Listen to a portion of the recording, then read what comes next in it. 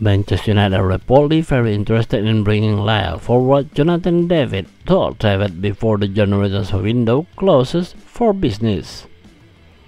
Red Devil head coach Erik has suggested that his side could be active before the end of the month, with a new striker believed to be on his wish list.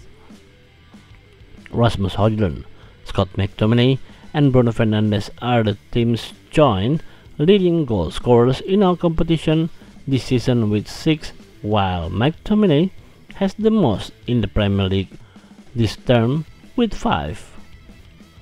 Hojlund scored his first goal on England's top flight against Aston Villa on a Boxing Day, but the Denmark international lacked support in the final third, with Anthony Martial potentially being allowed to leave the club before the end of the January market.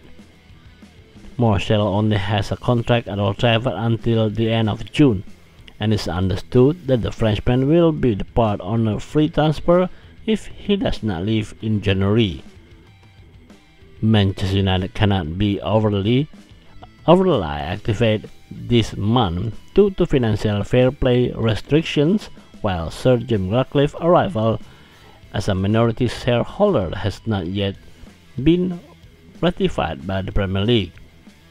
However, according to Football Transfer, the 20-time English champions are keen to bring Lille's David to the club before the market closes.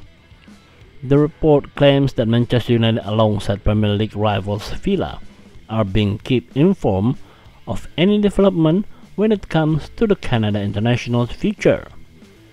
AC Milan are also said to be keen on David, but it's alleged that the forward is determined to make the move to the Premier League in 2024.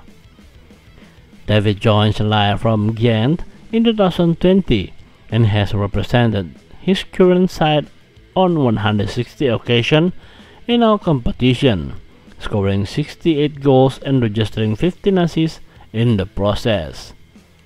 The Canadian has again been in strong form during 2023-2024 campaign, meanwhile managing 10 goals and 6 assists in 24 appearances in all competitions.